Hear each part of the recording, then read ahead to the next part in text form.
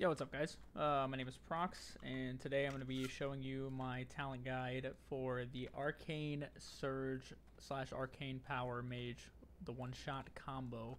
The absolute most fun mage build I've ever made.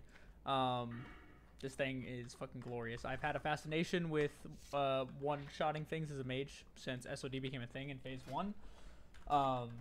Right now, I'll show you my gear, my talents, my runes, as well as what's it called?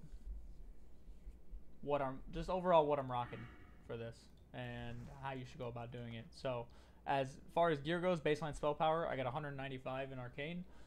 This comes from the Nomer tailoring head.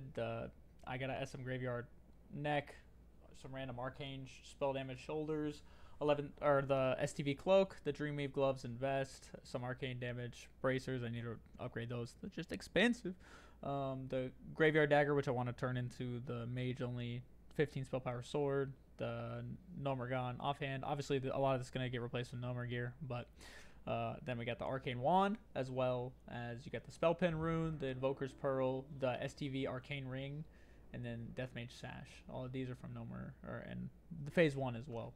For runes, you're rocking Arcane Blast, Missile Barrage on your waist, Arcane Surge on your legs, and Spell Power on your boots. Spell Power gives you a 50% increased critical damage, and then you're rocking Burnout on your chest, which gives you a 15% increased chance to crit. So all of my arcane spells have a 23% chance to crit.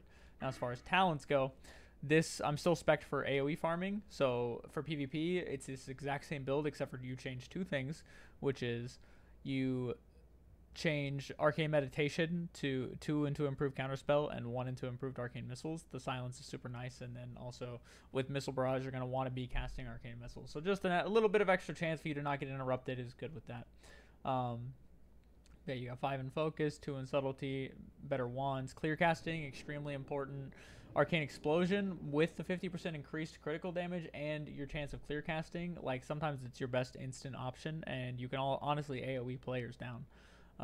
You need resilience to get the 10% max mana, all that stuff. Palm, Arcane Instability, and Arcane Power. These are your 3 most important talents. Let's go over the macro real quick. I named it Finish Him with the Death Knight Obliterate symbol, you know. Felt like it was fitting. But cast Arcane Power first. That increases your arcane damage by 30%, but also makes them cost 30% more. And then I have it use my helmet, which is the helmet effect. Reduces the mana cost of all your spells by 50% and increases your spell power by 50 for 12 seconds. So negates that 30% increase. Does not, however, make Arcane Surge cost nothing if clear casting is up. I've already was way too hopeful for that. That would have been way too broken though.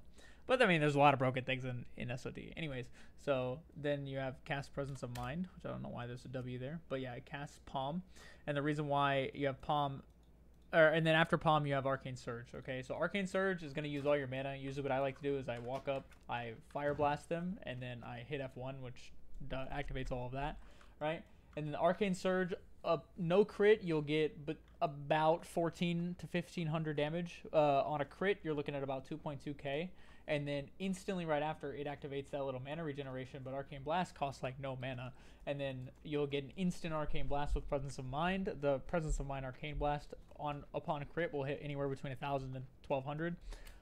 No crit, you're looking at 600 to 700. And then right after that, a lot of the times, if they're still alive for some reason, it will proc Missile Barrage, and then you're going to get a free instant, doubly fast Arcane Missiles. And then from there, you get enough mana regen to do another Fire Blast. All in all, if everything crits, you're looking at about 5,000 burst damage in the first 4 to 5 seconds of fighting anyone. A way I've been making some of my money is by dueling people for gold, because I think it's funny. And then in Battlegrounds, it's just great. Now, obviously, it's not the best survivability tactic, but it's just doinking people like that is so fun, and you have an insane amount of power as an arcane mage, anyways. So I recommend you give this build a try yourself. It's some of the most fun I've had with World of Warcraft in a long time. And yeah, you'll be seeing more videos with it and about it on this channel. So if you do enjoy this, please consider subscribing. And yeah, you'll have a great day. Peace.